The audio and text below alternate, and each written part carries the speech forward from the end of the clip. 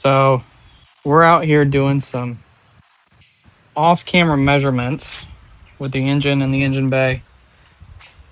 It's going great, honestly. Our front sump pan clearance and the engine cradle is pretty good. I'm gonna have to cut a hole in the cross member right there so I can get access to the drain bolt. The mounting points are going to be right over the old perches for the engine, so I'm going to try and figure out a way to either reuse the old engine mounts from the Ford or the Mercedes mounts. Not the worst situation in the world if I have to make something new. It is a tight fit on the passenger side with the turbo, so I'll have to cut out this old plastic piece from the Ford engine bay. But honestly, everything looks pretty good.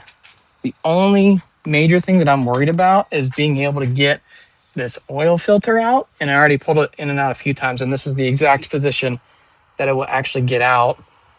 So either down the line we want to get a different intake manifold or a oil filter relocation of some kind. So that's it for today. I'm still waiting on some parts to get here before I make another video, so sorry on the delays for everything, but it's in there.